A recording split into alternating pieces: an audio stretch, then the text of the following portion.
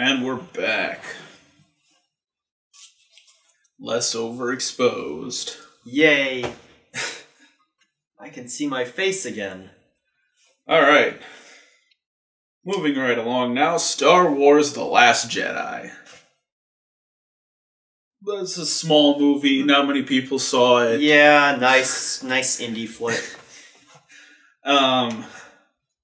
So I think in the earlier parts of this movie, I'd give this probably an 8 out of 10, maybe a 7.5. In the earlier parts of this film, it has some of the best stuff Star Wars has ever had. Like, some of the best stuff in Star Wars is in this movie. And then it all kind of falls apart in the third act. Like, partially because it's just too overly long. Yeah. And partially because they just keep killing characters and expect it to all have the same impact. And it doesn't. So here's your straight up warning. We're going to spoil the shit out of Star Wars. There's your time code. For those of you who haven't seen Star Wars. Spoiler, Snoke is Obi-Wan Kenobi. They reveal that Snoke is short for Snokane. Yes. And that he's secretly Darth Maul. And also Obi-Wan's son. And is secretly Obi-Wan as well, because Maul, Obi-Wan, and Obi-Wan's son, same person. But... So, because they kill Snoke, which I think is the only death that really works. Yeah. Because it's both dramatic and a character we care about. Because they also kill off purple hair Laura Dern. But this is the first movie she's ever been in, and she really doesn't do that much in this movie. I do feel that if they had had a character we had seen before, the Poe's plot would have been a bit difficult to do, but still, I would have liked to know her more. Yeah, it does feel like she was sort of a stand-in for Princess Leia after Carrie Fisher died. I don't know how much of this was filmed before she died, or how much... I don't know how much of this was in the original script and how much they had to rewrite after she died.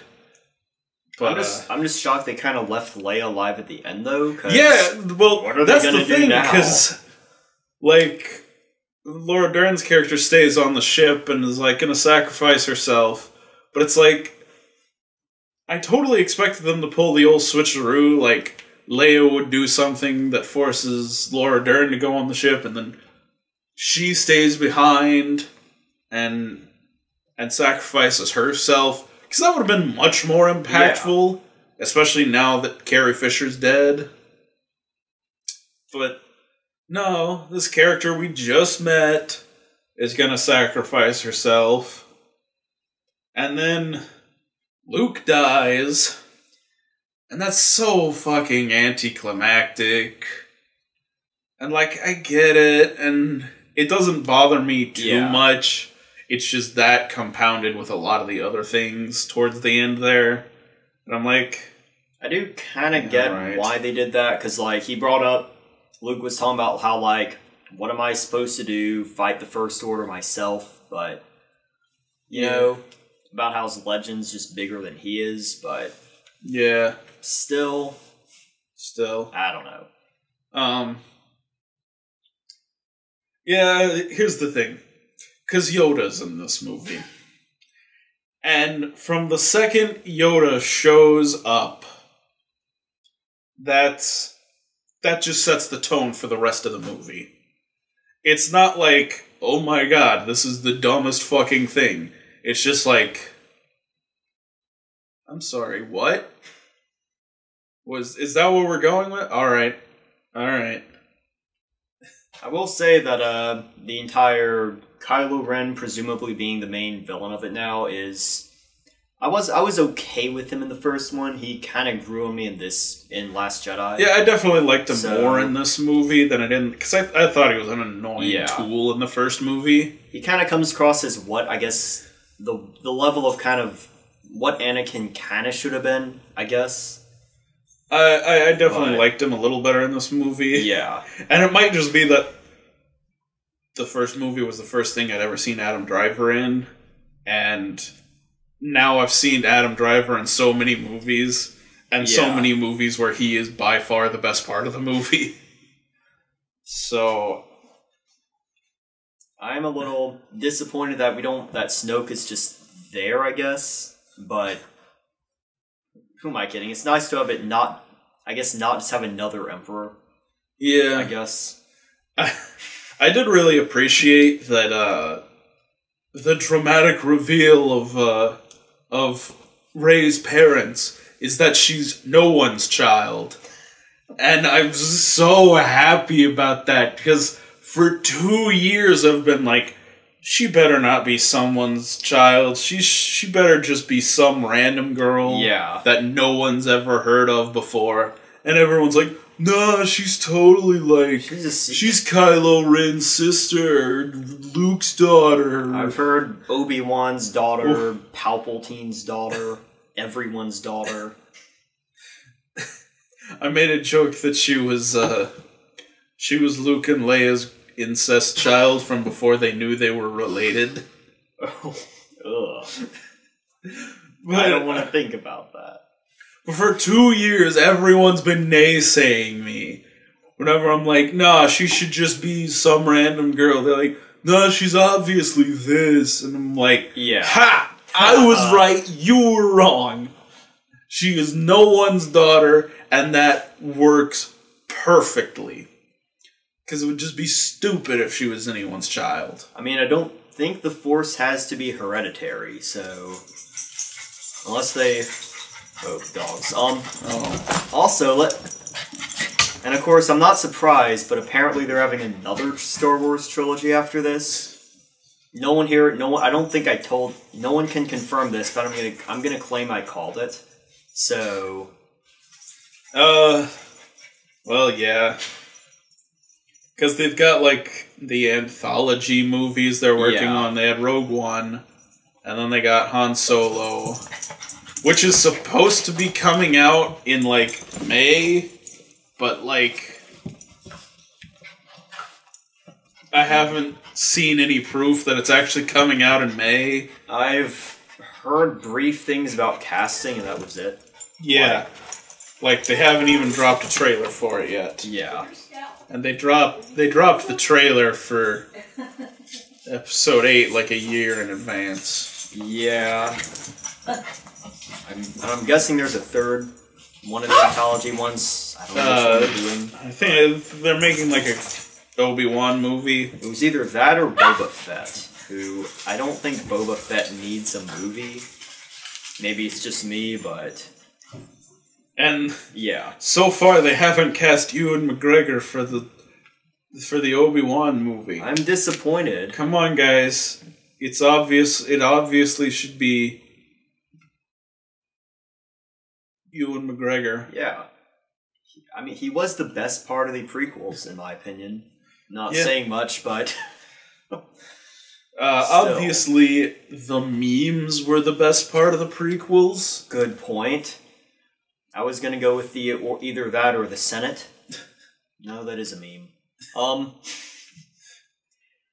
Jar Jar Binks. Totally the best part. No.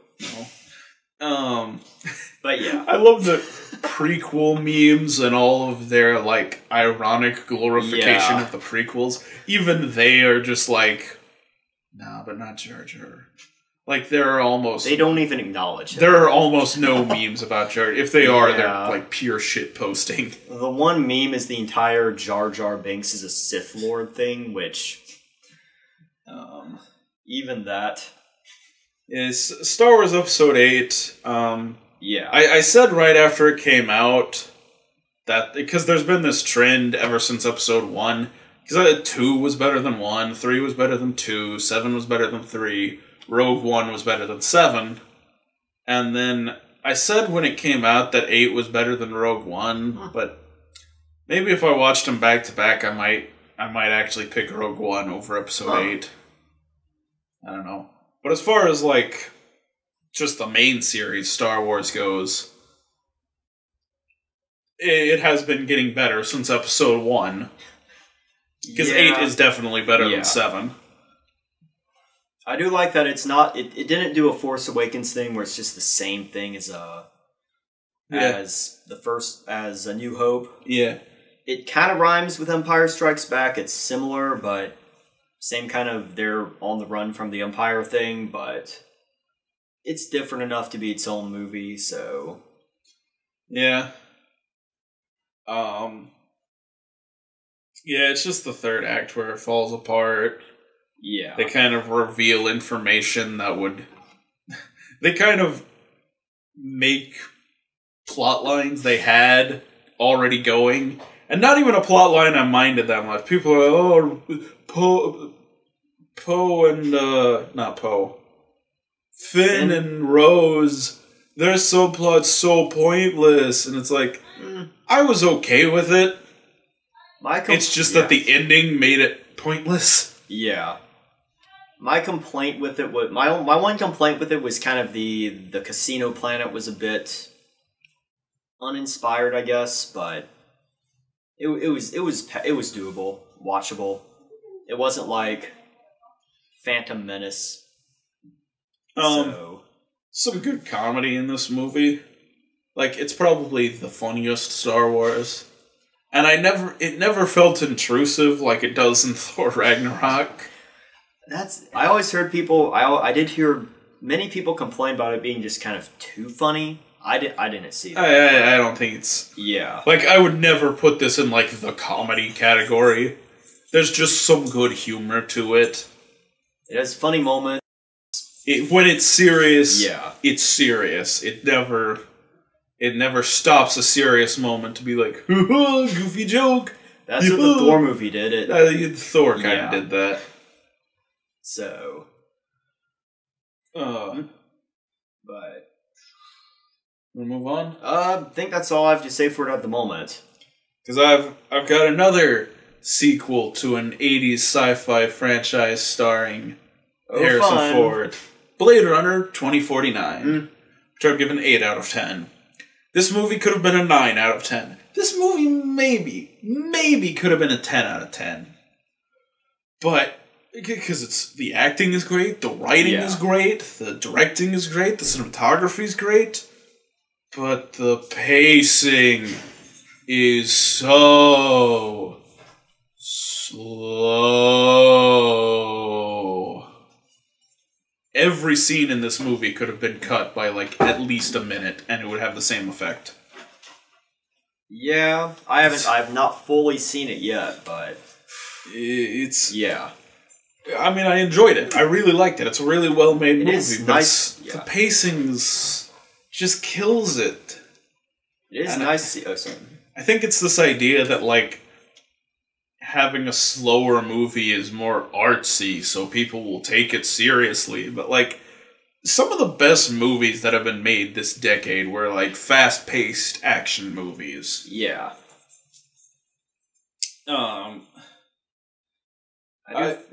I do feel it is interesting to see a sequel. Actually, I've seen people review it better than the original Blade Runner, which I don't know if it would be that, but I guess it depends on which cut of Blade Runner you're talking about, because there's like a million. There were too many cuts of it. The cut, any cut that doesn't have Harrison Ford's voiceover, the narration was just terrible. It was pointless, and it was just really terribly delivered. It sounds like he didn't want to do this. So I would put the original Blade Runner as better than 2049, just because of how slow the pace is. Yeah. Man, I had something else to say about the... I mean... here's the thing. I probably wouldn't have gone to see this because, like, I like Blade Runner, but I don't love it the way a lot of people love it. Not like one of those. I've seen people consider it one of the better movies made. Yeah, not that level of liking it, I guess. Like, so like What are we, 30 years later? It's been a while. Yeah, it would be 30 years later. I think it came out in 84, which would be around 35 years, actually. But, it's been a while since Blade Runner came out. So, I really didn't have much interest in a sequel. And they got me into it with 2 words. Denis Villeneuve, who's just a great director. He directed my favorite film last year, Arrival. Still a year later, it's still my favorite movie of the year. Although, I dropped a top 10 of 2016 on my Twitter around the weekend of the Oscars. Just, to give me some time to catch up on the movies I missed. And even then, because a few months later I watched Train to Busan. And Train to Busan definitely should have been on that top 10 list.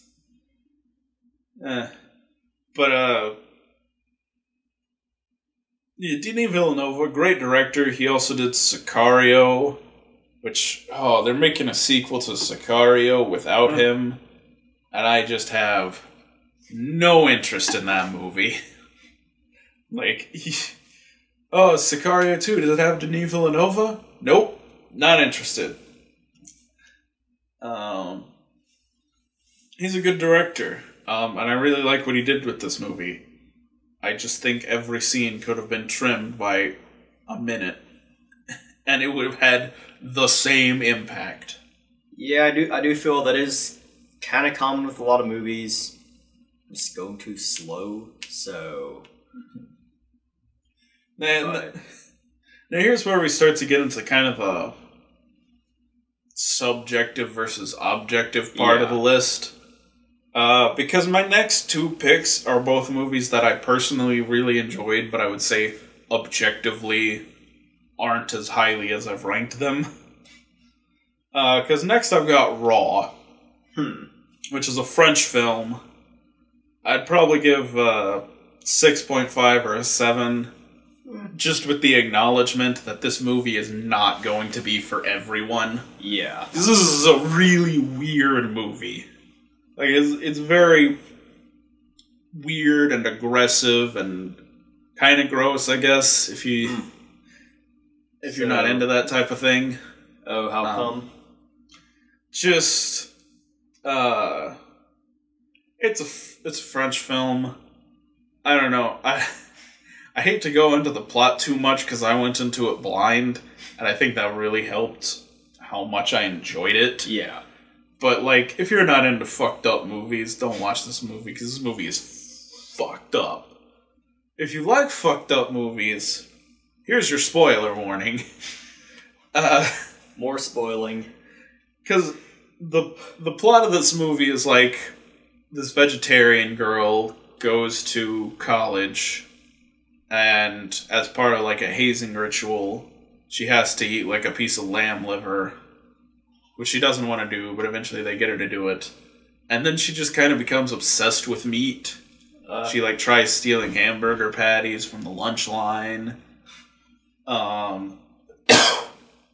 She goes out and gets kebabs with one of her friends. She's, eating raw chicken straight from the package. That is gross. And then it escalates to, her sister accidentally cuts off her finger, and she eats her sister's finger. That is a weird movie. And from that point on, it's a cannibal movie. It's a movie about sexy French cannibals. And I got this from the Rapbox, and I'm like, oh, my roommate walks into me watching some weird movies, but this is going to be the one movie I want him to not walk in on me watching. This is the weirdest of the weird. Weirdest of the weird. Some people, I think, would call Raw a 2016 movie. It didn't come out in France till 2017, and since France is its country of origin, I'm calling it a 2017 movie. It is a French movie. It has I think it's on Netflix, so if you're into weird shit, there you go. I really enjoyed it. It's not going to be everyone's thing. It's yet another movie from a female director, so that's nice. Yeah. I don't know. I don't know that I have that much to say about it, except that it's like super fucked up, but super enjoyable. I do almost wish.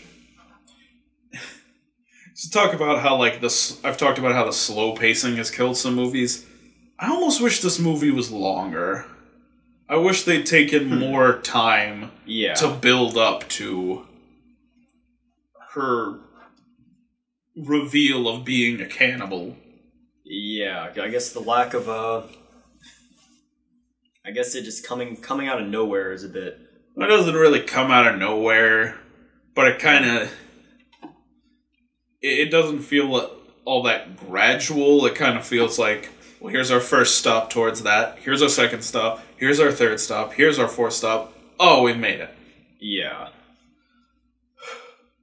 Yeah, I could have used like a little more time just to slow it down a little. Not too much. So, I mean, if you slowed this film down too much, I probably wouldn't have liked it. But, you know, I could use it just a little slower. And again, this is not going to be a movie that everyone's going to like. That's basically the only thing I can say about it that negative. Because people are going to watch this and be like, don't want to see that. So I guess it's not good for family movie night? Nah, it's great. Perfect. I'll go get the kids. Bring the 6-year-olds around and watch the movie of the sexy French kid. Because that's the thing, like, at some point in the movie, they kind of start to fetishize the cannibalism. Yeah. I mean, as compared to the other sexy cannibal movie I saw this year, Neon Demons, I definitely liked Raw better. Neon Demons was 2016, though, so not on this list, but it was fucked up. I didn't like it that much. It's like if M. Night Shyamalan did a gritty reboot of Showgirls. Neither of those things are... All three of those things are something we don't need, so... Yeah, I didn't like Neon Demons that much, but I loved Raw. I mean, if you liked Neon Demons, you'll definitely like Raw. If you didn't like Neon Demons, maybe give Raw a shot. Because I didn't like it that much. Next up, we got Kong Skull Island. It's a 7.5 out of 10. Yeah. To be fair.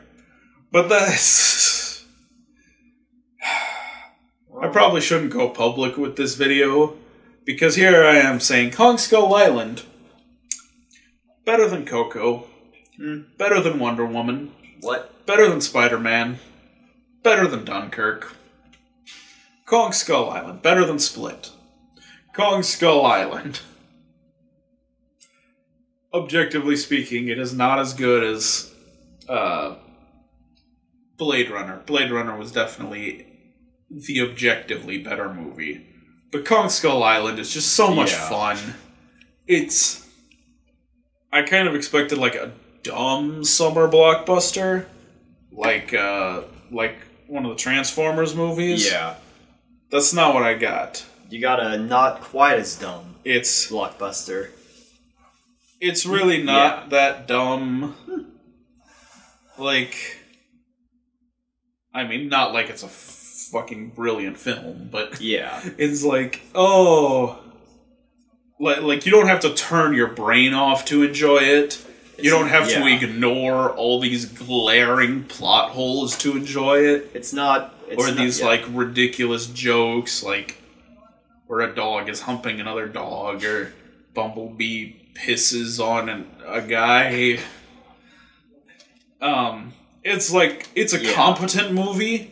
It's just not like a movie. It's a fun movie. It's these people go to this island, and Kong is there, and there's all these other animals, and Kong wrecks their shit, and they shoot at stuff, and there's a scene where the guy takes a katana, and he cuts a pterodactyl in half, and there's so many explosions.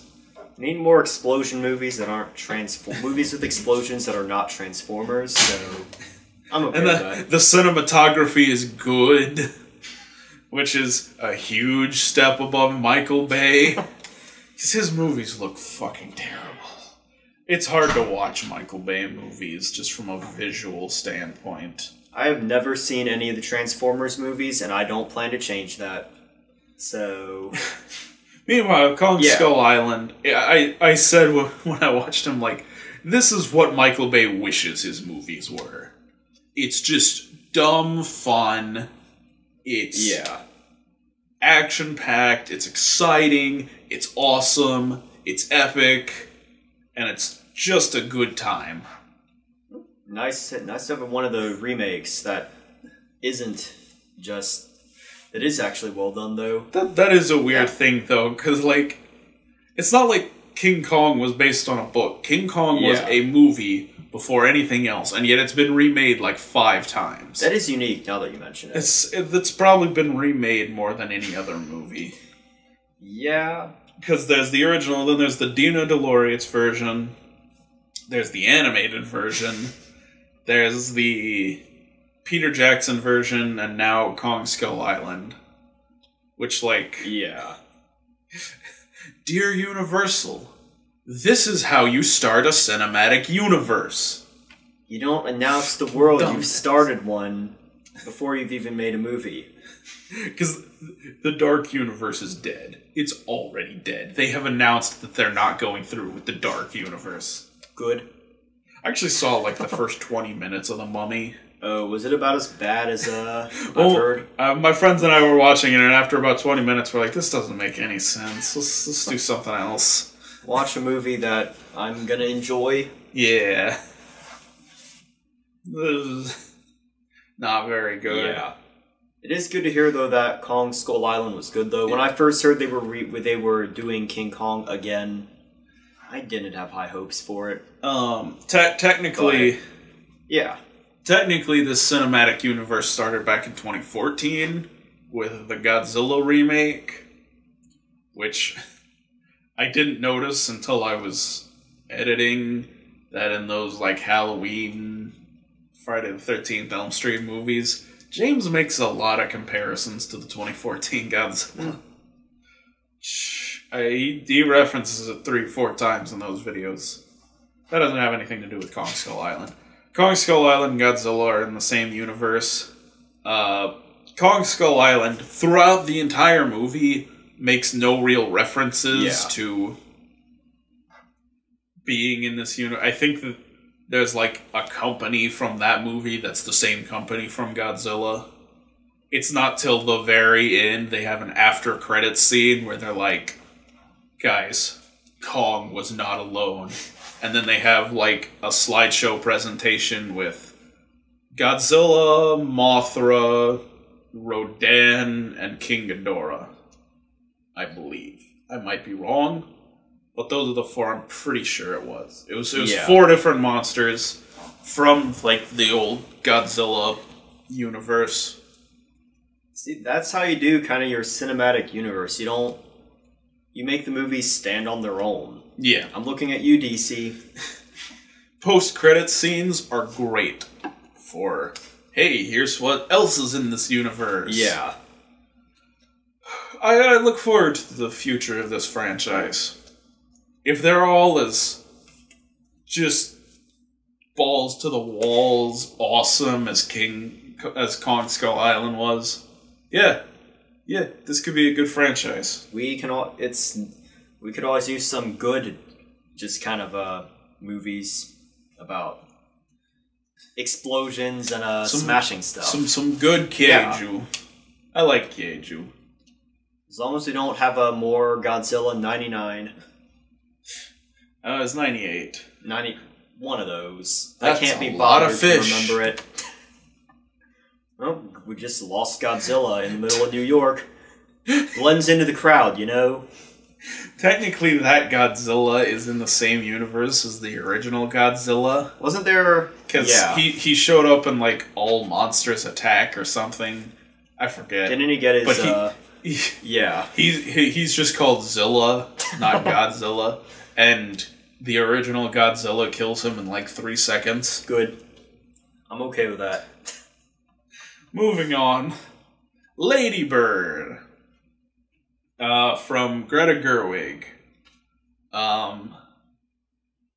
Honestly, I probably could have put Kong Skull Island or Raw above this, but I decided to have some dignity and be like, okay, fine, we'll put Lady Bird above those. Yeah. It's an 8 out of 10. Good movie. I liked it better than the one other Greta Gerwig movie I've seen, which was Frances Ha. Although Lady Bird very easily could have just been a prequel to Frances Ha. Huh. Like, even timeline-wise, it lines up. Because this takes place in, like, 2002, 2003. So... Yeah. And it's about her graduating high school and going off to college, while Frances Ha is, like, after she's graduated college. Frances Ha, another one of those movies where Adam Driver is by far the best thing. Adam Driver, I guess, is underrated as an actor. Though I don't know about underrated, because people have started to take notice. Yeah. They're like, yo, Adam Driver? Good actor. It is nice to see him actually get more roles, though. Get more roles, get more noticed. Yeah. I mean, Lady Bird, it's a fun movie. It's a nice kind of look at high school. Very realistic portrayal of high school. I don't know that it has as deep or complex things to say about high school as compared to something like The Breakfast Club. Yeah. Or like even like Election. There are definitely better high school movies than this. But it is a very realistic high school movie. Yeah. Not as... it's not as sterilized as a lot of high school movies tend to be. It's a lot of fun. There's some buzz right now about giving Greta Gerwig like a Best Director nomination. Mm-hmm. I feel like if the Oscars... Not that she did a bad job directing or that this is a bad movie. Yeah. It just feels like if they did that...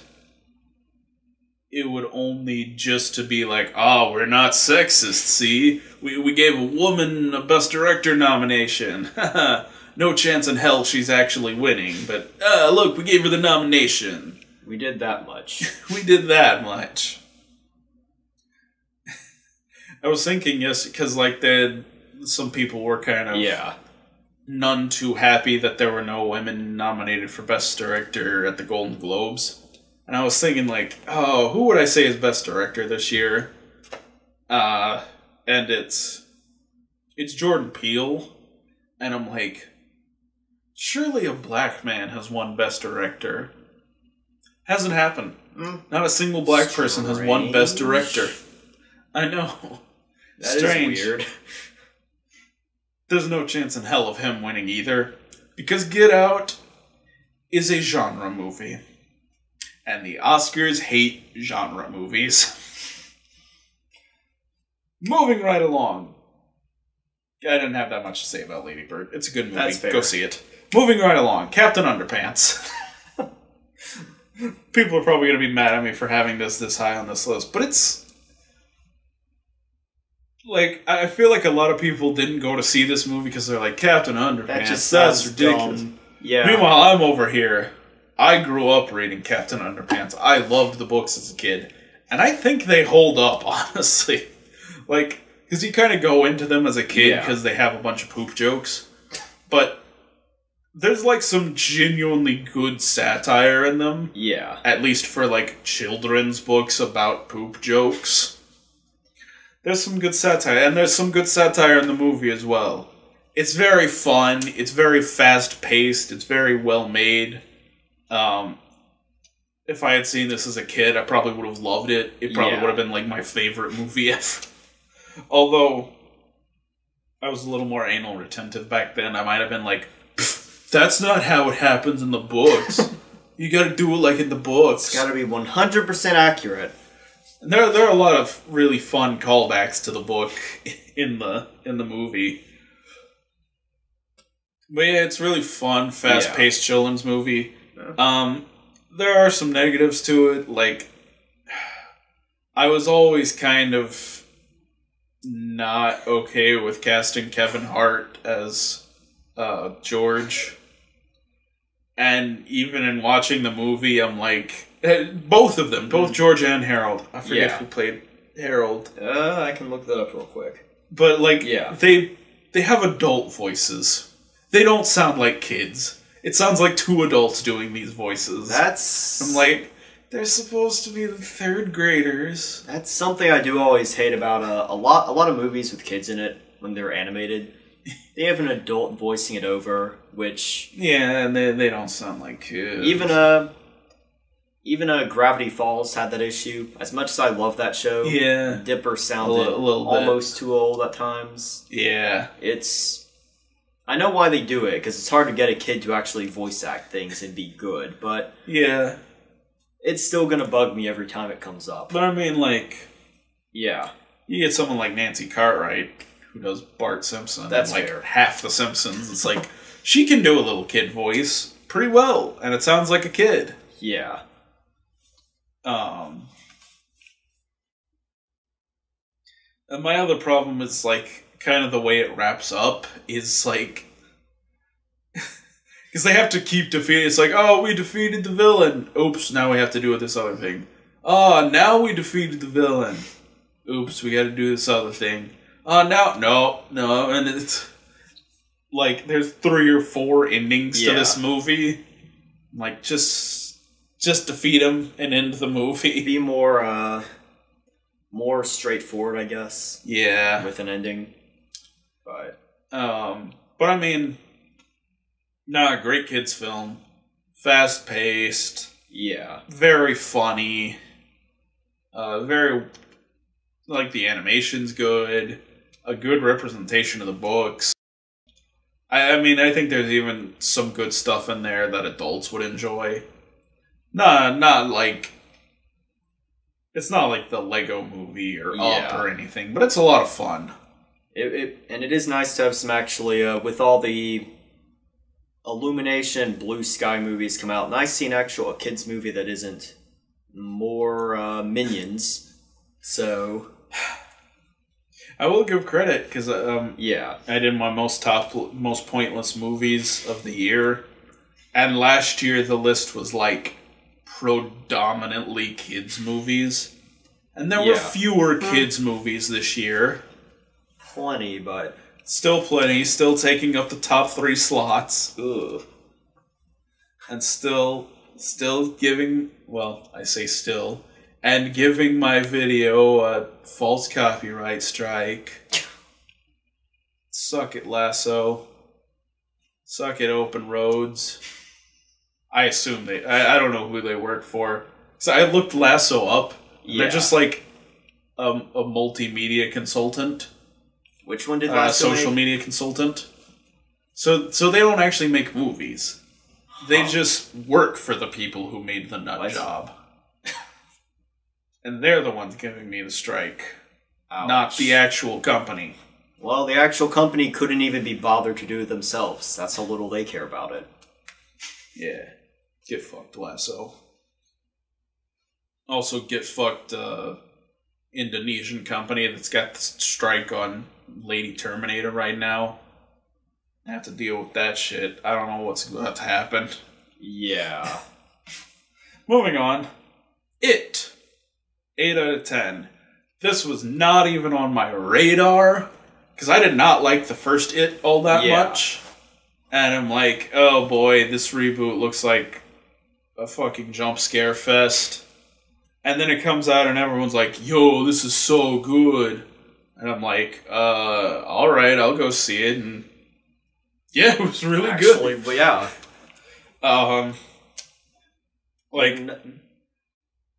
What really the kids are great, because, like, child actors are not usually very good. Yeah. And also the way kids are written in movies, they get annoying really fast. But these kids are, like, funny, and the performances are good. like both well written and well acted kids. That's an absolute rarity. I can't think of many movies who've done that. And beyond that, Bill Skarsgård as Pennywise, fucking perfect. Like that opening scene where he's talking to Georgie, and it's like, my God, he's so like there's something inviting about his performance, but also sort of threatening. It's like you could see how a kid would fall for this. How a kid would be like, oh yeah, I should get into the sewer with this guy. Whereas, say... But... Yeah. Like, it's also, like, kind of scary. Like, oh, crap, what's this guy up to? Yeah, that's like, in the first one... Like, I love Tim Curry. Yeah. He's more just weird. He's Tim Curry. Yeah. And he's the only thing I like about the old It, because he's just so off the wall. Anything Tim Curry does is just weird and it's great. What? I also like that they kind of, because the book is about them as like kids and adults, and they cut the adult plot out. See, that's... Although they massively sequel baited it. Because, like, at the very end, it comes up with the title. It's like, It, Chapter 1. I'm like, oh, are you gonna do a sequel? As far as... I will say, as far as, like, it probably did need to be 2 movies. If they were, assuming they're gonna do the kids and adult thing, but... Yeah, I felt like it didn't really need the adult story. Although, that's fair. Because I'll give him... This was actually pretty clever. The remake came out 27 years after the original. And, like, in the story, like, Pennywise shows up every 27 years. So that was pretty clever. So if they wait 27 years for... Yeah.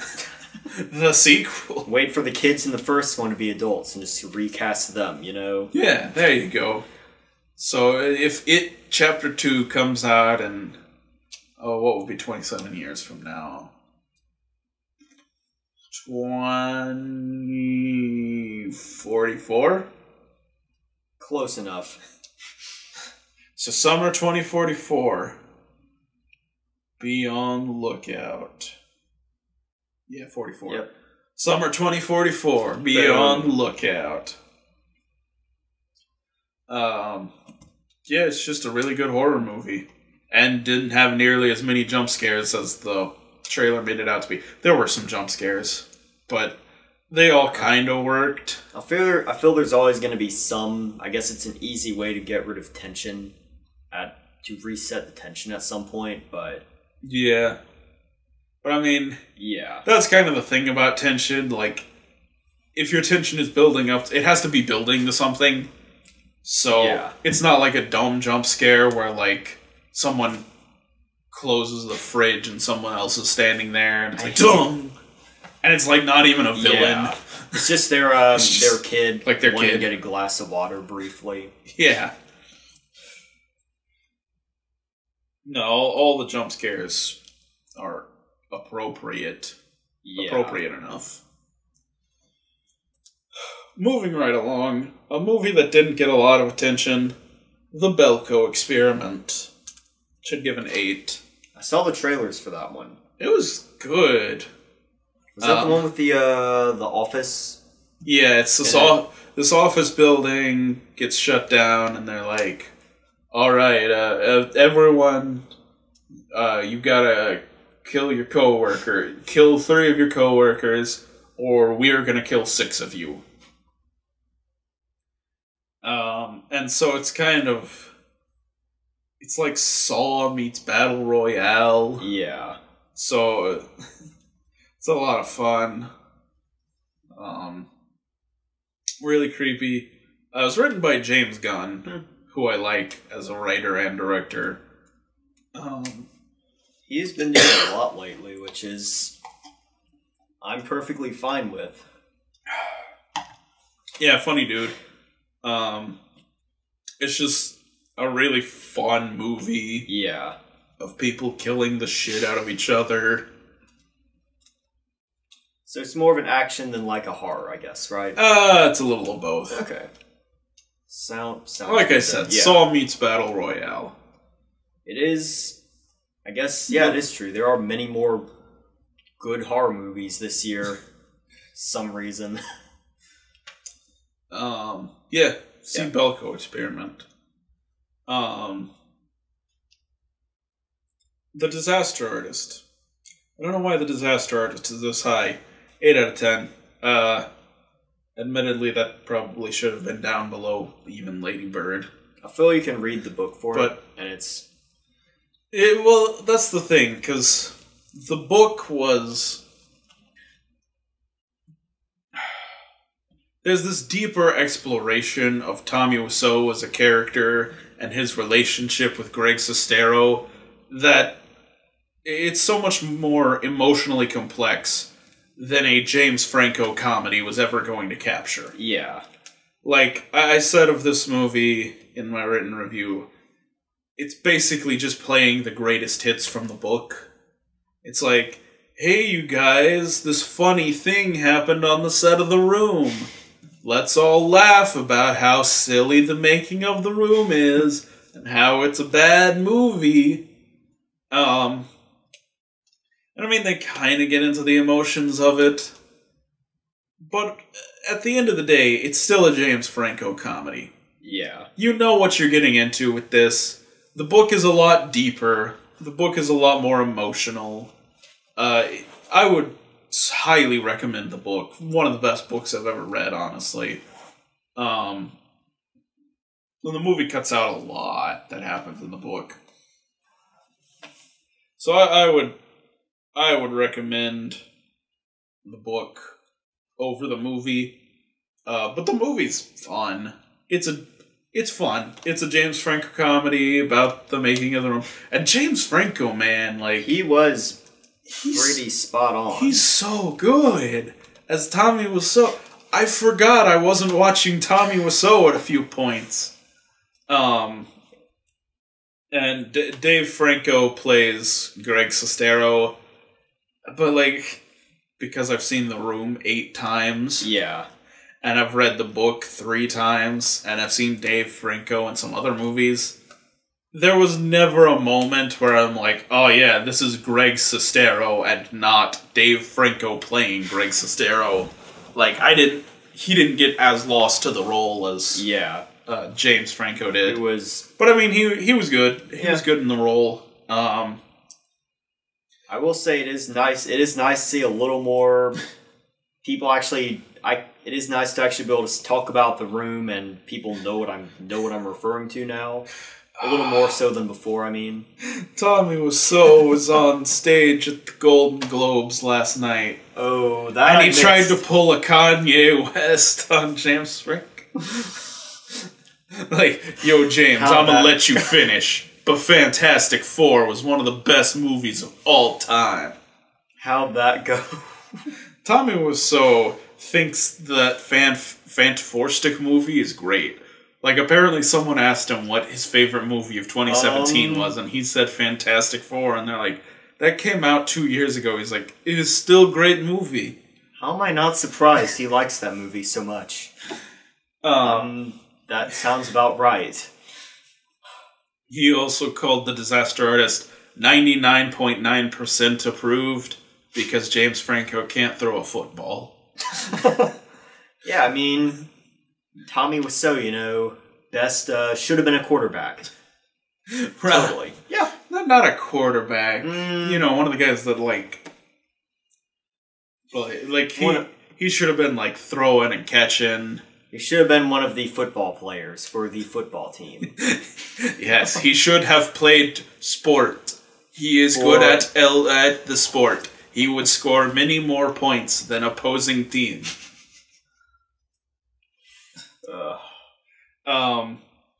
As far as the supporting cast, it's because they have the dude that played Peeta in Hunger Games, Josh Hutcherson, playing Diddy, and he looks just like Denny.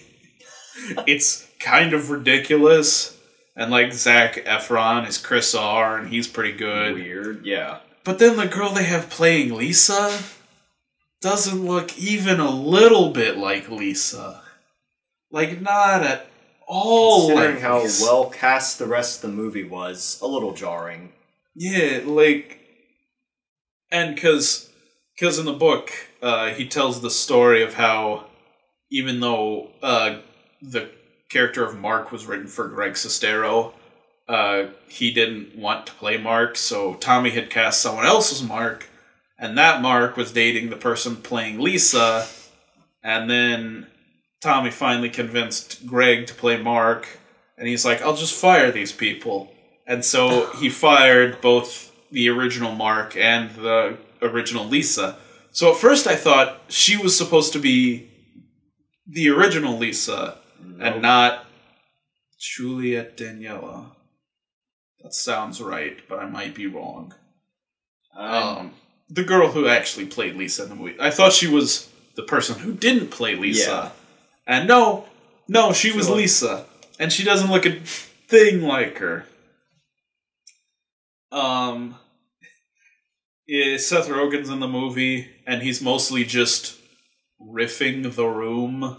Which it's like, come on, Seth, it's The Room. We all know why The Room is terrible. I think most of us have seen it before. Yeah.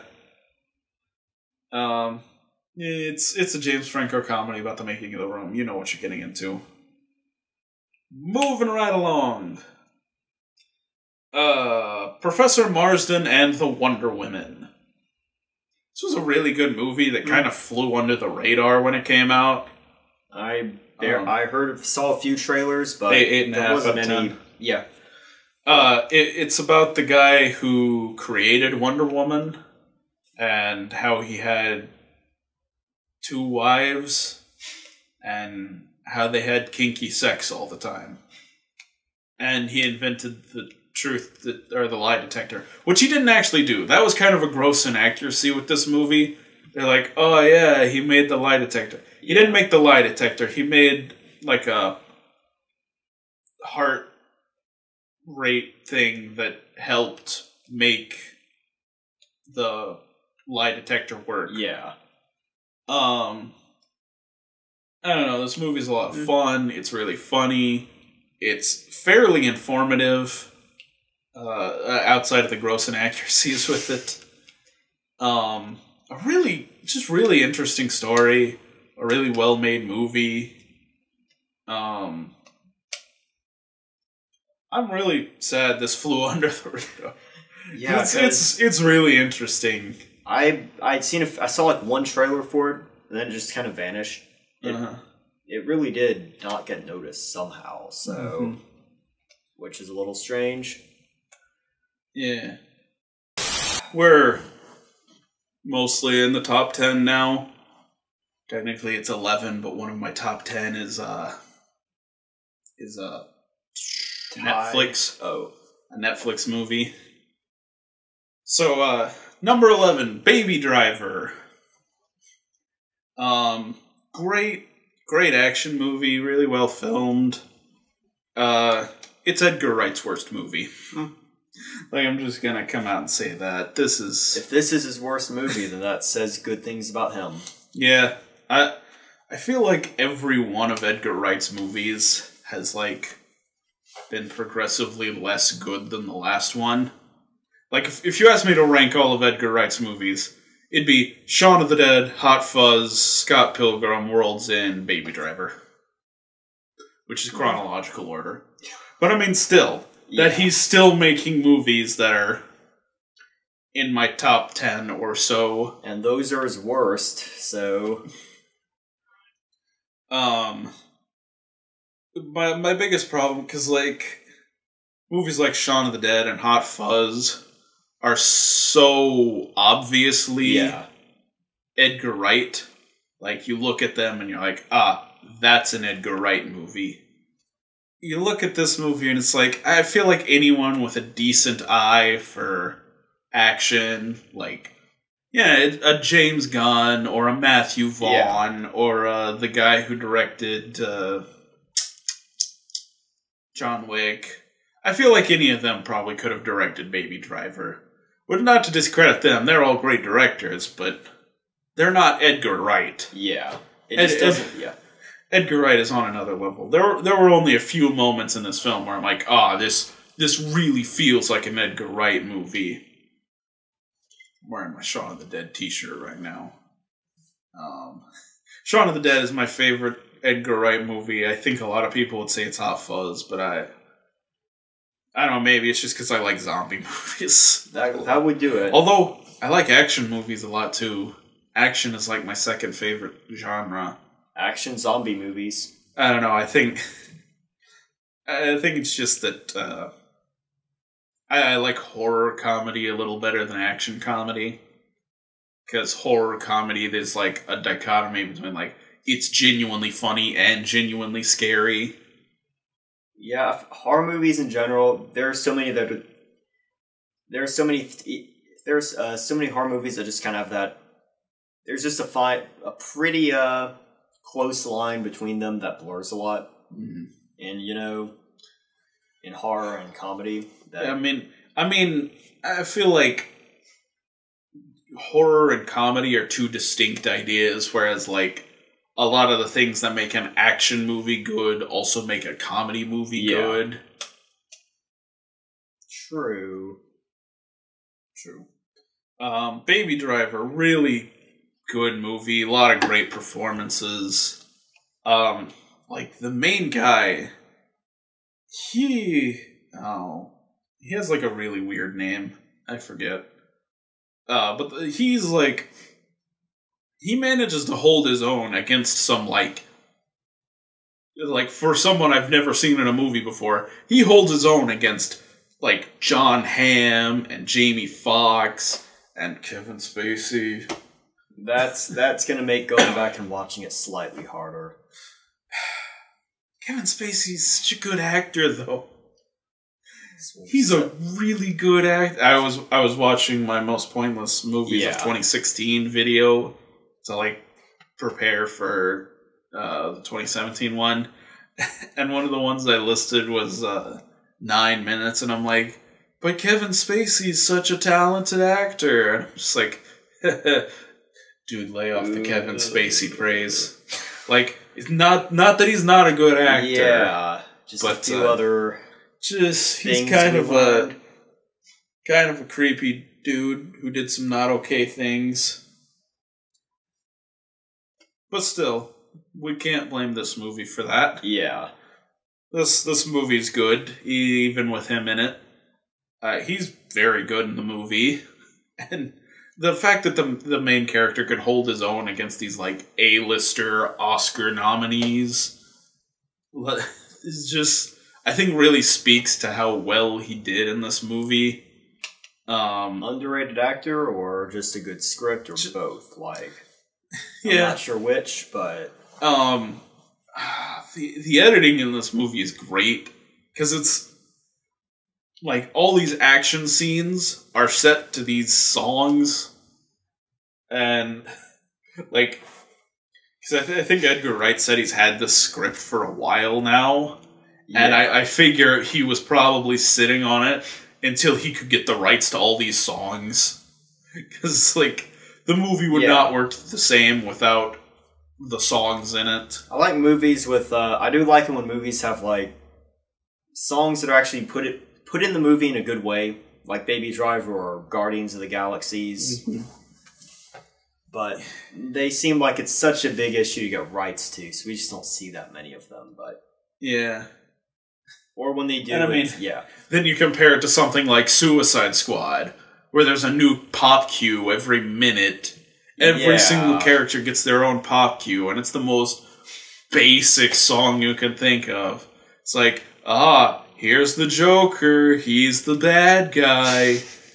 Please allow me to introduce myself. I'm a man of wealth and taste. Yeah, so it might be a good thing we don't get that many of them, but... Not that any of them were bad songs. They were actually all pretty good songs. In Suicide Squad, it's just forced. They just had no idea how to do a pop cue. It was forced. Baby Driver. Baby Driver, first off, has some deep cuts, some good music, and it just works into the plot so well. And it's all diegetic music. Diegenic music? I don't know. I don't know how to pronounce it, but it's all music that's actually in the movie that he's actually listening to. Yeah, it has a bit more of a reason to be there, I guess. Mm-hmm. And just the action the action scenes just work so well with the music. Like that tequila scene. Like, hell, man. I'm never going to be able to hear Tequila and not think of that scene. Which is unfortunate because when I hear Tequila, I already think of the scene from Pee-wee's Big Adventure where he's dancing around with a bunch of motorcycles. Or with a bunch of... People just like making you think of things with that song. It's a good song. Yeah.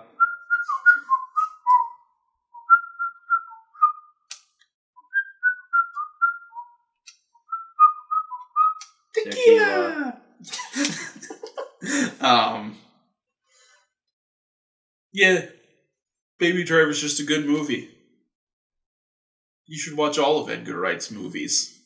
Go watch all of Edgar Wright's movies. I recommend all of them. Watch it right now. Pause this video. I'll watch it right now. Here we go. Jim and Andy, The Great Beyond, featuring a very special contractually obligated mention of Tony Clifton. Which is a Netflix movie. It's a documentary about Jim Carrey and the making of Man on the Moon, the Andy Kaufman biopic, which is one of my favorite movies. I love Man on the Moon. I would highly recommend Man on the Moon. Kind of a biopic about making a biopic, I guess? No, it's like an actual documentary. Oh, okay. Because nice. They were filming a bunch of behind-the-scenes footage because Jim Carrey got, like, super method with this movie. He was acting like Andy Kaufman, even off stage, even when they weren't filming. Yeah. So behind the scenes, he's acting like Andy Kaufman, and occasionally his Andy Kaufman decided to act like Tony Clifton. So they got all this footage, this behind the scenes footage for like the whatever news package they were supposed to do for the film.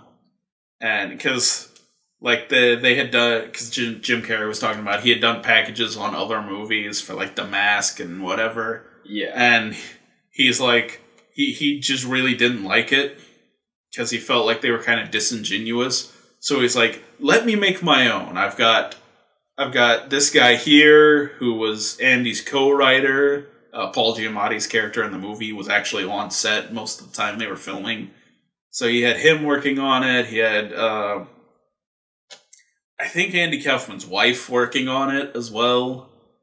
And he's like, they're here, let them make this package. And they got all this behind-the-scenes footage of Jim Carrey acting like an asshole.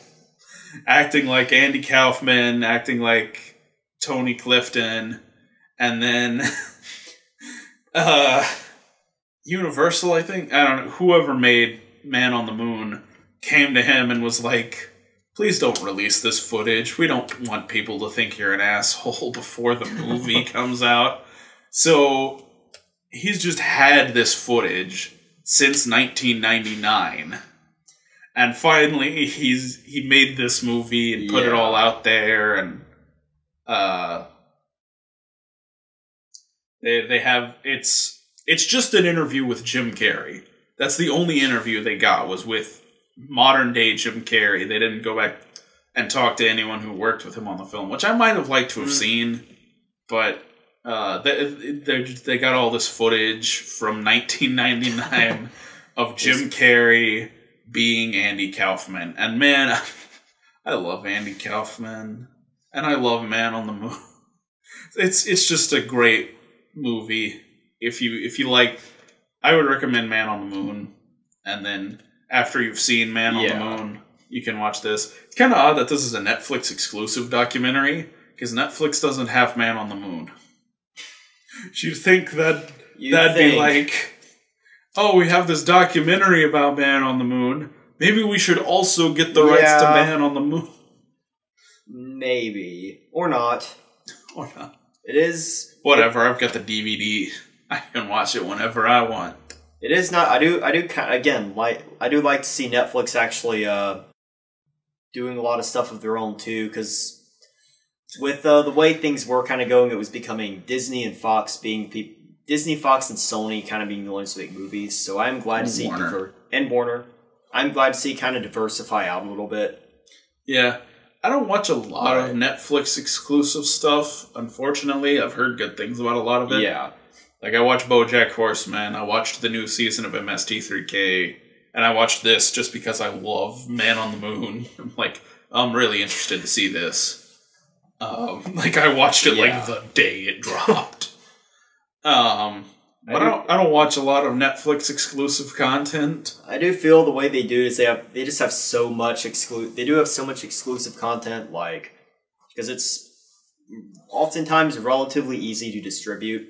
You know, they just put it out on Netflix, so it's less costly. Their stuff has started falling through the cracks because, up until recently, everyone's like, "Oh, everything they put out is so good," and then now they're getting slammed for some of the stuff they've made this year. Next up, Mother, the Darren Aronofsky film.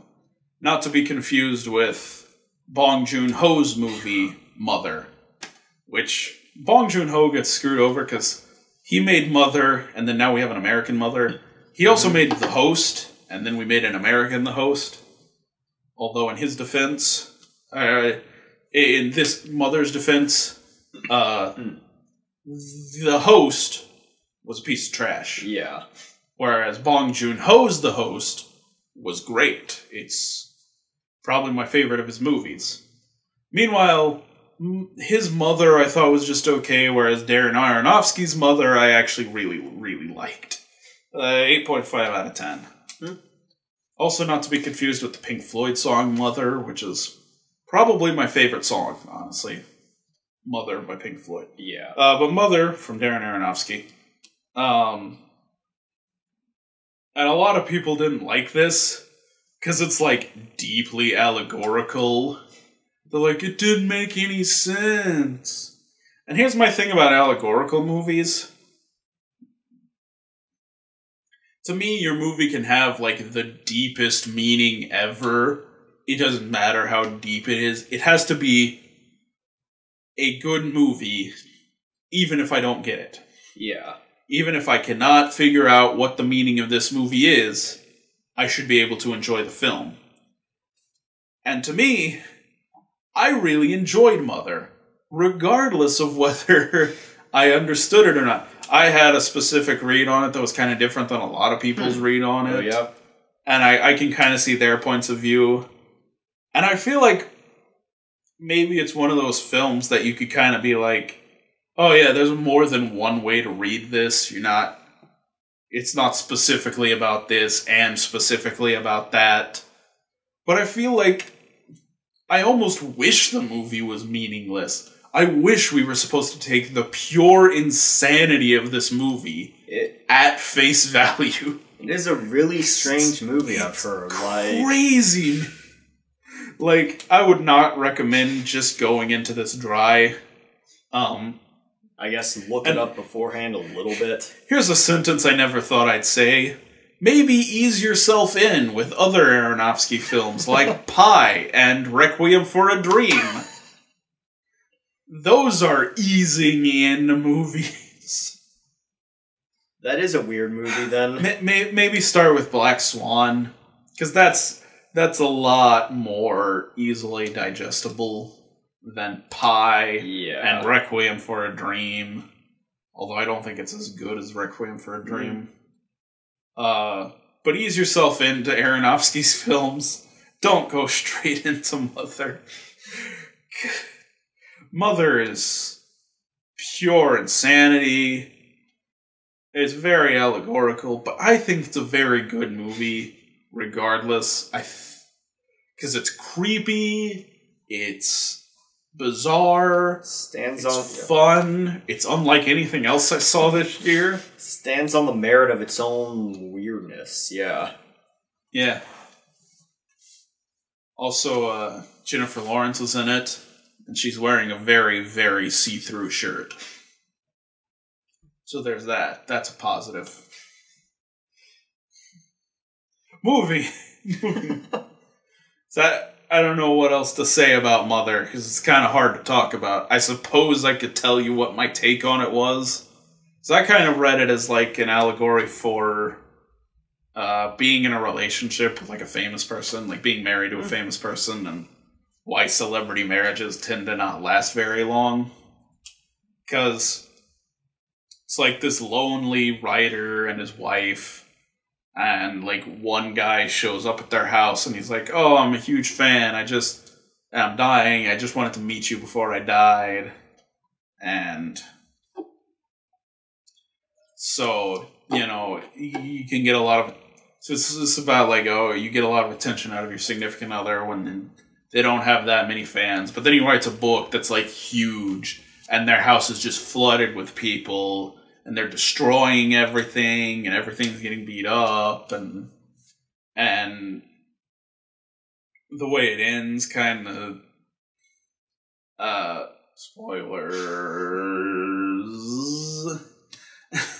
Jennifer Lawrence's character dies, and her husband, it's the dude from No Country for Old Men, comes in and he takes her heart out and he sets it on a shelf, and it's just like at the beginning of the movie, because he'd had this thing on his shelf and he's like, "This has been like my inspiration. Ever since the day I found this, I've been such a better writer." So it's like how an artist will take something that for you was a terrible experience and a terrible experience for them and use it as their inspiration. That was my read on it.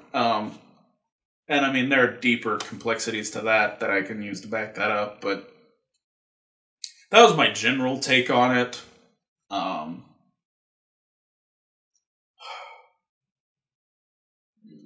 Other people have thought other things.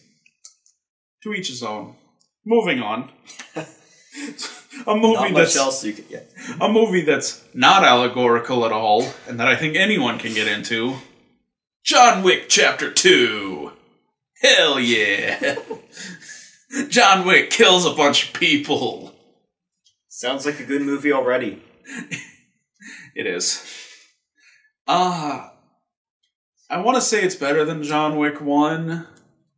I don't know. At the very least, the plot is a lot less standard than John Wick 1. I do feel like John Wick, and to a degree John Wick 2, benefit from what I like to call the Idiocracy effect.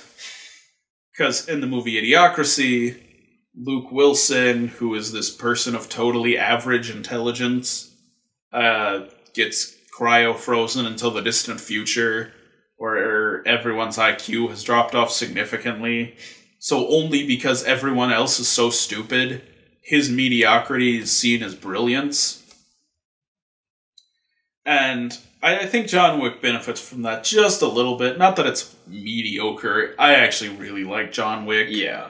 But there's a lot of stuff people give John Wick credit for that's, like, the cinematography is fluid, and you actually see people die, and there's not a bunch of bullshit shaky cam. It's like, you shouldn't be praising this movie for that. Yeah. Every other movie should just be doing that already. Call the shake movies with shaky cams not good for having shaky cams, Yeah. But I mean, still, the action is, like, great in both movies. Yeah. The plot's less standard in this one. That's always good. Yeah, I don't know. I think I do like John Wick 2 better than the first one. Now that I'm just thinking about it. I don't know, it just seems like a better movie than the first one. But I mean, you know why we're there. We're there to see Keanu put bodies in the ground. And here's the thing. I think Keanu Reeves is a good actor. He gets a lot of shit because he's done so many bad performances. He's one of these actors that thinks being serious means not showing emotion. Yeah. It's like, whoa, you guys, I'm so serious. I know Kung Fu. And it's serious and emotion can go together. Yeah. But I think John Wick and John Wick 2 just exemplify how great he can be in the right role, and when he's actually trying. Yeah, that's kind of all I have to say about it. I will say, because Lawrence Fishburne is in this movie, if John Wick 3 ends with him waking up and it turns out he's Neo and all the John Wick movies were just programs in the Matrix. I want that now. I'd be okay with that. I'd be okay with that. Bizarre plot twist, but yeah. Better than the shit they pulled in Split. True. I was leaving the theater and people were like, I'm so confused. Who's Mr. Glass? And I'm like, you would know if you'd seen Unbreakable. Let's just hit these two together. Lego Batman and Lego Ninjago. Both 8.5 out of 10s. Yet again, it's any of the movies Lego makes, it's weird because they have no right to be good, but they are, you know? Yeah, I'd have a hard time picking my favorite between Batman and Ninjago. Yeah. Here's the thing about Ninjago. It's clear that this was like a specific toy line they wanted to market, and so they kind of they shackled the writers with like, okay, you have to have all of these characters. Because there's like 5 or 6 ninjas, I forget. But it would have worked with 3. And it feels like the writers would have just written 3 if they hadn't been told, like, you have to have these characters. Yeah. But outside of that, outside of what they were just forced to work with, Ninjago is the better of the two. I did like Batman. I liked Lego Batman. It's very fast-paced, very funny, a lot of good callbacks to other Batman stories, other incarnations of Batman. Yeah. It's just overall a very funny movie. Not nearly as good or as deep as the Lego movie, but I don't think it was going to be hard for them to top. Yeah, it was going to be hard for them to top the Lego movie. Lego Ninjago. I haven't seen it yet, but I will admit, when I heard about it, I was like, this is the one I don't think's gonna work, just because specific toy line that is just kind of there, I guess. Is the thing. 2 years ago, if you'd been like, hey, Matt, you want to go see a Lego Ninjago movie? I'd have been like, pass. Yeah. I've seen the Bionicle movies. I know how these things go. Yeah. But because of Warner Animation Group, who made the Lego movie, which I think is probably one of the best films of the decade, if not the best film of the decade. Lego movie, and then last year they made Storks, which was incredibly funny. And then they made Lego Batman earlier this year, which was incredibly funny. And I'm like, okay, after these 3 films, Warner Animation has got me. I'll go see anything Warner Animation makes. They are the new Pixar. I'm glad to see someone's making good animated movies then. Because, man, Pixar, sorry guys, you're done. Like, you made Cars 3. I can't deal with that anymore. Your movies aren't assumed to be good anymore. Friendship ended with Pixar. Now Warner Animation Group is my best friend.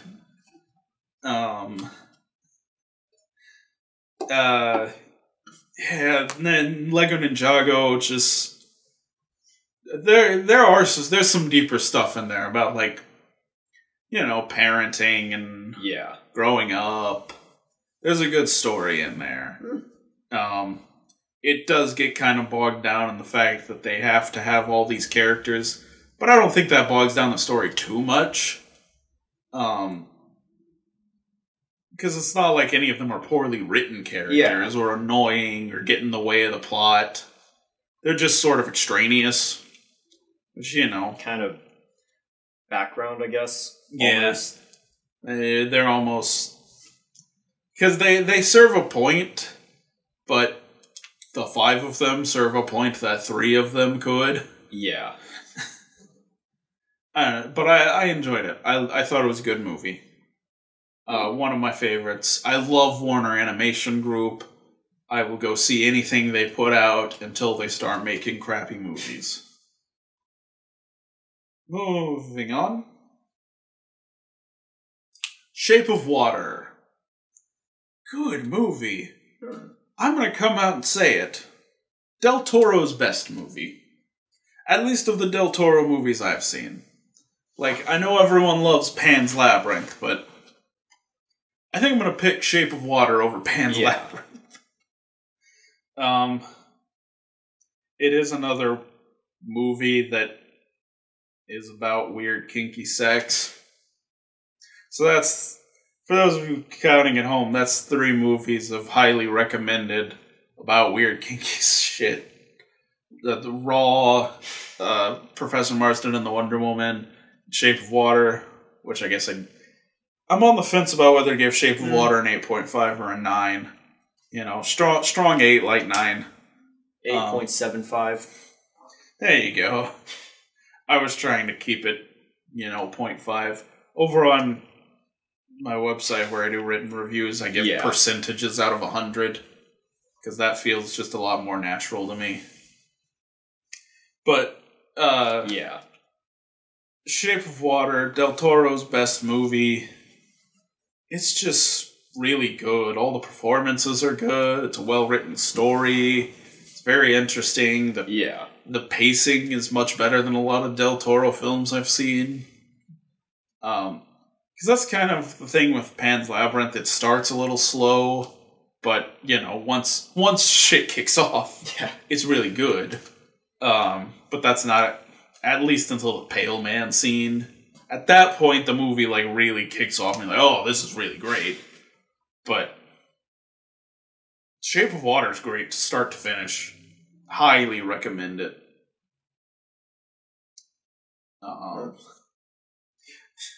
It's a better movie based on a Universal Monster movie than the movie based on a Universal Monster movie we got.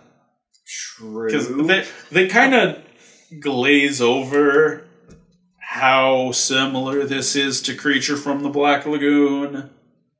I don't know if that's a movie that exists or if this was supposed to be like a sequel to Creature from the Black Lagoon. Oh well. It's just so good. Go see it. It's probably still in theaters, I would assume. It did. At least when we're recording this. It did come out in mid-December, I think. Yeah. So mid to late December. Yeah, I think it would be then. Yeah. Yeah, I hope it gets some Oscar attention. Because, Del Toro's a repeat offender. They love repeat offenders. Repeat offender meaning he's won Oscars before.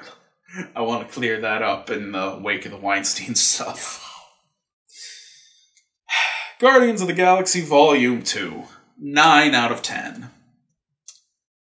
I'll be honest, that one I may have liked more than the first Guardians. I wasn't ready to admit it when it came out. When it came out, I was like, oh. But now I'm ready to admit it. It's better than the first Guardians. It definitely is. Because everyone has a character arc in this movie. It's which I think was kind of absent from the first film. It's very character-oriented, which I like. It's also a lot more straightforward. In the first movie, they were running around a lot.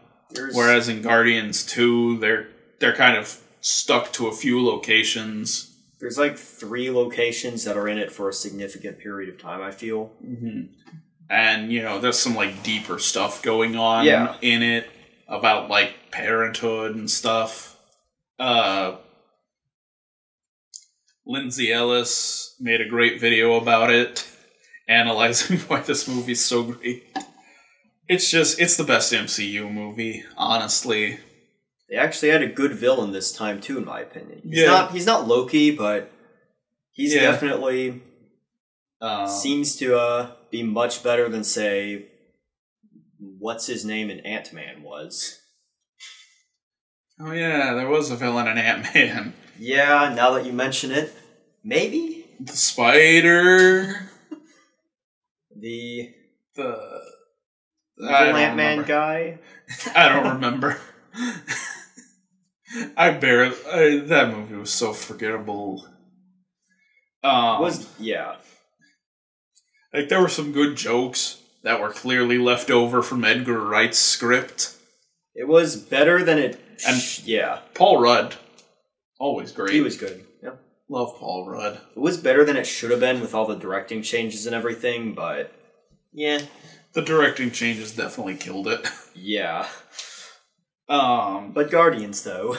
Guardians Volume 2, it's like this deep and emotional movie, but it's also this really fun blockbuster movie where stuff blows up and people get killed. I remember in the first one, when I saw the first one, I was thinking to myself, Yondu, the guy with the arrow, he's pretty powerful, I guess. This one indeed confirmed that he was, I realized, that would be hard to fight against, but yeah. I just overall really liked it. It's my favorite MCU movie now. Which, Guardians 1 was my favorite MCU movie, just because I thought the humor was the best in that one. But now it's definitely Guardians 2. Although a step above that even, Logan. Logan. I don't know why I'm pointing this direction. The poster goes here. Logan, another 9 out of 10. Great movie.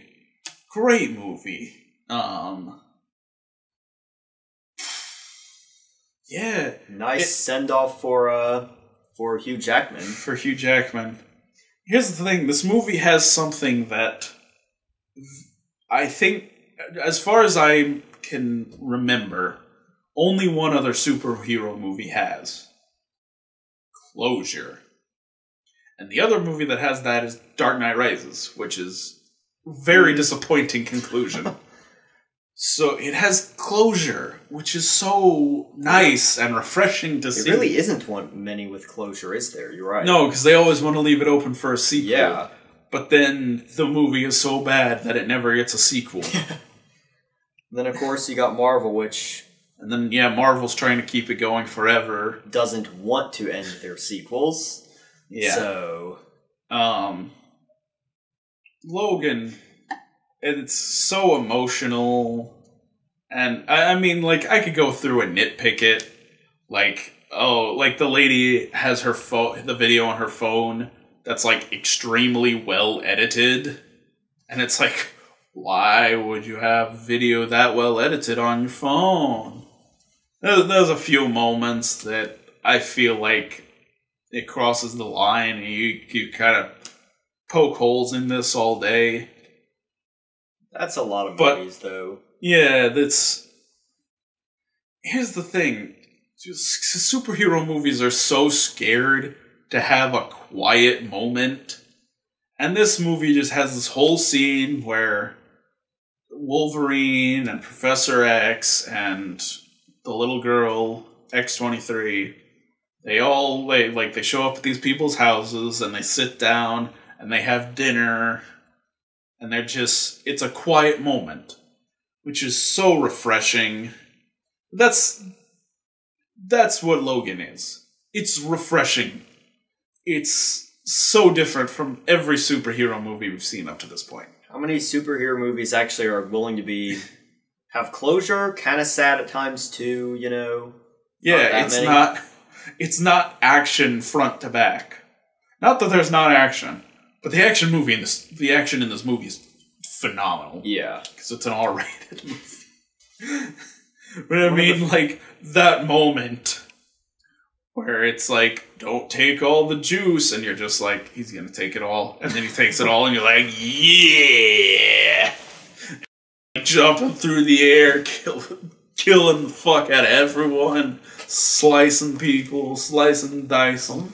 Only R-rated superhero movie that's not Deadpool, I guess. No, there are plenty. Never mind. You're right. In recent memory, yeah. Only good one. There's Blade. I liked Blade. I liked Blade 2. I forgot about the Blade ones. Yeah. Punisher movies. You're right. All three of them. Yeah. First one since kind of the MCU became a thing. I think. More or less. Yeah. More or less. Yes. PG-13 has become the status quo for superhero movies because they want that teen audience. But they want to let more younger people watch it too. Yeah. The biggest audience possible. There's a lot of... The MCU kind of sterilizes a lot of stuff. So it's like, yeah, this is something you can bring your 8, 9-year-old to. It's a PG-13 because we want teenagers to think it's violent and edgy, but it's clean enough for your 8-year-olds. Not all of them, but a lot of them. Some of them. that was my biggest problem with Age of Ultron. Yeah. Was how much they sterilized it. Well, Logan I loved.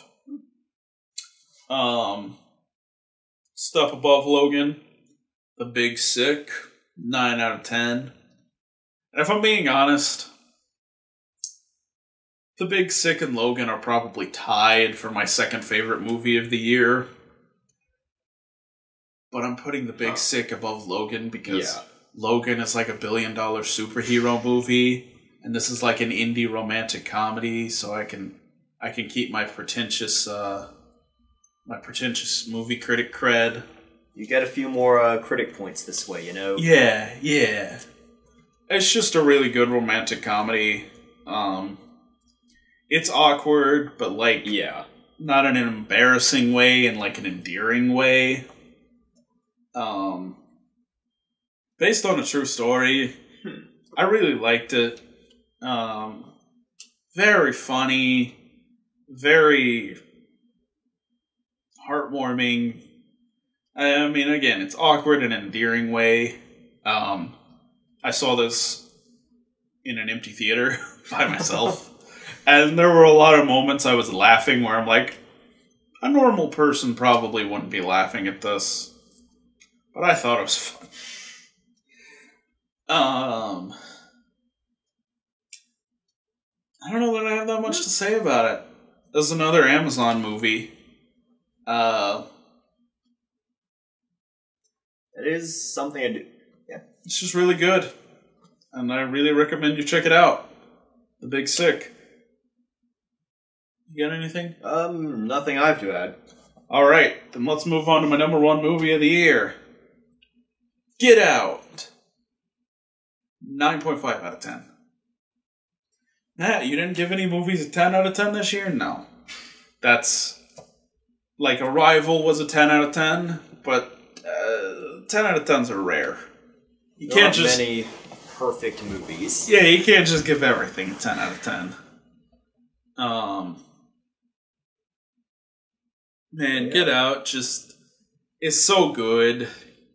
So I was talking about how if a movie is allegorical, it has to be a good movie still. This movie, it's deep. It's got a deep allegory. I think what it has to say socially is very valuable. This kind of look at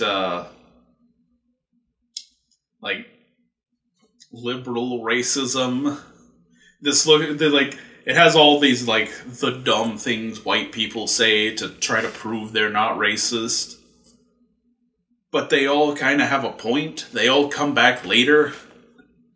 Like, it is very Edgar Wright in a way, because he likes to make a call forward, a lot of foreshadowing in Edgar Wright's movies. There's a lot of foreshadowing in this movie. It's very deep. Got a lot to say socially, but it's also just a good horror movie. Yeah. Like, it's really scary, it's really well filmed, really well acted. And I do feel that, like, I don't know, maybe it's just me. I admit I did not fully see the entire twist the way they did it coming. No, yeah, it was a good reveal. Overall, it's one of those movies like Rosemary's Baby or like Wicker Man, where you're like, you know there's something fishy going on, but you don't know what it is and how far it goes, who all's involved. You just know something's up. Yeah. Which kind of keeps you on edge the whole movie. It's a kind of horror movie which I don't think doesn't seem to be as common as it should be, I guess. Yeah, I feel I'd come to hate it if like every movie was that, but I do think we could use a few more ones like that though. Yeah. So, it's just a really good horror movie. It's really, like, the cinematography's great, the acting's great. There's just a lot of positives to this movie. If I had to hit it with some negatives, it feels like there were a few studio note moments. Like, not enough jump scares. Please add jump scare here. And so there's this moment where he's, like, going outside to take a smoke, and the housemaid walks by in the background, and there's this loud piano, like, dung! And it's like, first off, we don't even know there's anything up with her. We don't know if she's up to anything. She's just there.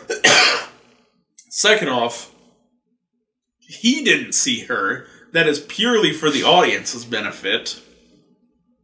And third, it's just a really unnecessary place. This is not like something in the movie made a jump scare. The soundtrack made a jump scare. I was talking about the jump scare, which was bullshit.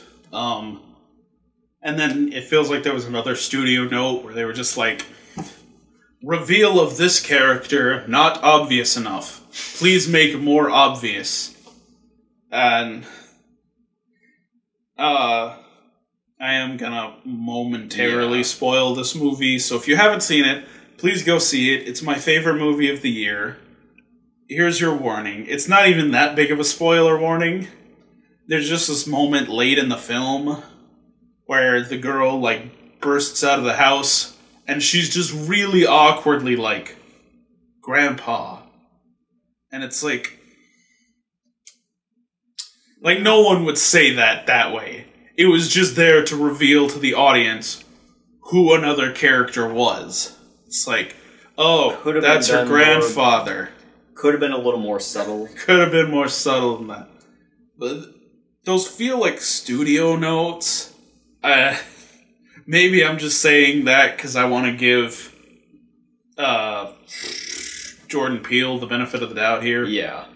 I mean, he did a great job for someone who's known for comedy to come out of the gates with such a good horror movie.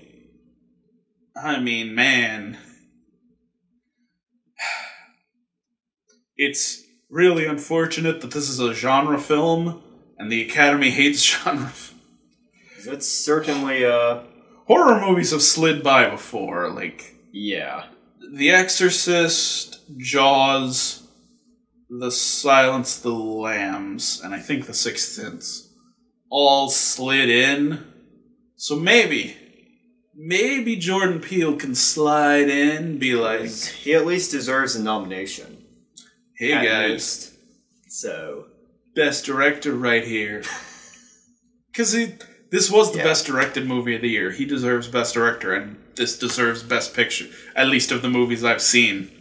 I should clarify, at least of the movies I've seen. Well, it sounds like you've seen most of the movies there are to be seen so far. I've seen a lot. I want to see The Florida Project when it comes out on DVD. And The Post has a lot of buzz around it. It's a movie about the Pentagon Papers, which I'd be really interested in. It's a 2017 movie that doesn't actually come out until this Friday. So I'm kind of interested to see that. You'd think it would be a 2018 movie, but... It's because it had limited release. They showed it to the director's friend. I think your movie has to be shown in Los Angeles before it can be considered for the Oscars. So that's... Okay. Like, whichever year your movie got shown in LA is the year it gets nominated for an Oscar. So if you release a movie everywhere but LA in 2017, release it in LA in 2018, it's a 2018 movie. Yes, according to the Oscars. I'm just gonna continue to not understand that. I think those two are the only ones I really want. Well, and I mean, presumably in the coming weeks, people will be dropping their top 10 lists, and I'll be like, oh, I gotta see that, and I gotta see that, and I gotta see that.